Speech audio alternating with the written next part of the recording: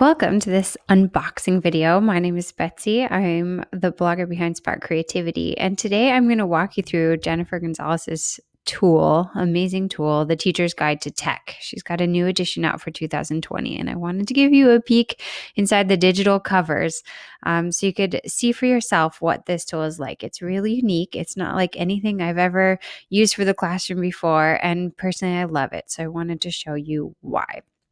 When you get inside, you see this cover page and you see some introductory materials. And then you get into the main index and you're going to see a wealth of different tech tools. You're also going to see up at the top here, you can have a little introduction to the guide, key tips to do with technology, the tools, which is the bulk of the digital portfolio, and then the terms, which I also think is a really helpful section, especially if you feel over your head sometimes in technology. Clicking on the terms is really cool. You can go in and see all these different terms that you may hear all the time from people who know all about tech. And I'm just speeding through here to get to one of my favorite parts of the terms, which is the Google cheat sheet. And it tells you all about these different tools that you hear thrown around in Google. And it allows you to sort of understand them all and define them all. And you can keep going through. There's all these different tools or terms defined. But that's not what we're mostly going to be focusing on. We're going to go back to menu up here.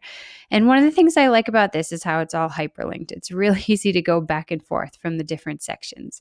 So you can see over here the tips. There are these different articles. Why bother learning about technology? A look inside the lives of 3 tech-enhanced teachers. How to do tech without losing your mind. Jennifer has just years of blog posts and interviews and incredible pedagogy research that she's done for her website, Cult of Pedagogy, and her podcast, which I enjoy, the Cult of Pedagogy podcast.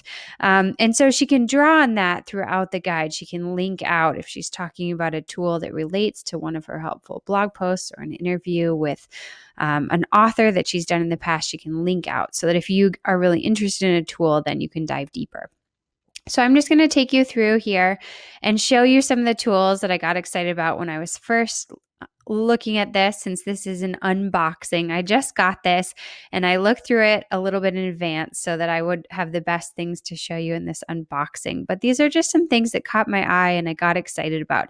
You can see there are so many tools in here. Let me quickly show you through all of these tools. These are all different categories with the tools that Jen thinks are most helpful inside each category. And look, there are just so many. So we're going to start in the content libraries section. So if I click on that, I get this little introduction to content libraries and I learn about possible classroom uses for them.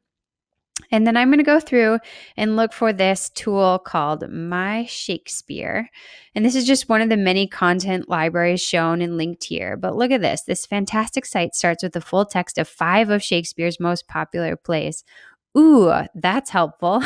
And then she goes on, but there's so much more. Each play also comes with modern English translations, between the lines commentary, audio recordings that sync with the written text, videos of actors performing key scenes, and video interviews where actors talk in contemporary language about their character situations. This seems so helpful for so many English teachers. And in my years of teaching English and writing about how to teach English and podcasting about it, I had never heard of My Shakespeare. So that was a tool that right away jumped out at me as really exciting. So I'm going to go back to the menu now and show you another one. So this time I'm going to go to the feedback section, which all English teachers will intuitively know is going to be really important. So we go to feedback and think about how we can use technology to make commenting on papers and explaining next steps to students a little simpler. And there's a lot out there that can help us with this. And I'm going to go to a tool called Kaizen, which I've heard of, but haven't really dived into in depth. So I wanted to see what Jen had to say. Kaizen. With this web app and Google Docs add-on, teachers can leave many types of feedback, written comments, voice recordings, links to lessons on a concept related to the issue found in the student's writing, and rubric-based feedback using rubrics created inside the app. To save time, I always like to save time, teachers can build a library of frequently used text or audio comments to pull from. When students receive feedback, they can reply to it with voice or text. So this seems like a really cool tool to me, something I would definitely be interested in diving into. You can record an audio library of comments, and then you can just insert them into students' papers. So you can just teach a student how to make a better thesis and then put that in for poor theses 1,000 times, right? You don't have to rewrite it every time. And you can actually spend a little more time creating these comments, these voice comments, because you just have to do it once. And that seems really helpful to me. It also seems to me that by recording voice comments, you're giving students the opportunity to learn on a deeper level. You're kind of forcing them to listen. They can't just toss their paper in the trash. You've actually recorded a narrative for them to listen to, and I think that's going to be meaningful to them. And of course, there's all these other tools that Jen mentioned, which I didn't really know about. I knew that Kaizena was for recording audio commentary, and that seemed really helpful, but I didn't really know about these links to lessons, which seems really lovely, or that you could create rubrics inside the app. All right, next I wanted to show you a little section on infographics, which I think is a really important and helpful new tool for teachers. So let's go to infographics. And you can see here she's got an example of an infographic, a little information about how to use infographics, and then she's linked to her 4 tools that she thinks would be most helpful. I have never heard of Infogram, Venngage, or Visme, and they all seem like they would be worth exploring. But I have heard of another teacher using Piktochart with a lot of success. So I like that it's featured here. And I also like knowing what some of the other tool options are in this space. Okay, so we're going to go back to the menu, and I'm going to look at one more section that I know is meaningful to teachers of all areas, including English, and that is classroom management. Let's see. Oops, I passed it, guys. Let's go back. Here we go. Classroom management.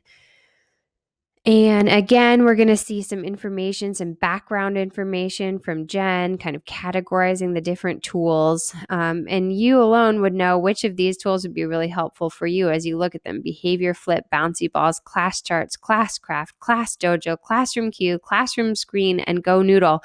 But I was particularly attracted to Bouncy Balls. I think this looks hilarious. So you can get a screen with bouncy balls on it, and as long as your classroom is quiet, the balls stay settled at the bottom of the screen.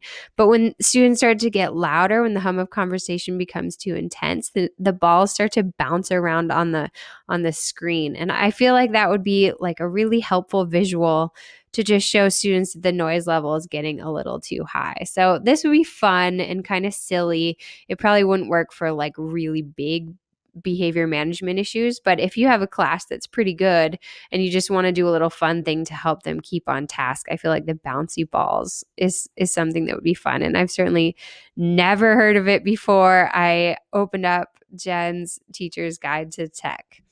So, you guys, I just wanted to give you a little information on the Teacher's Guide to Tech because I think it's lovely and wonderful. And I had no idea what it was going to be like when I first got it. I thought it would just be kind of a standard ebook, and it's really nothing like any ebook that I've ever seen before. I love all the hyperlinks. I love how you can just jump out to blog posts and interviews and helpful links, as well as to all of the tech tools themselves. So there you have it, the Teacher's Guide to Tech.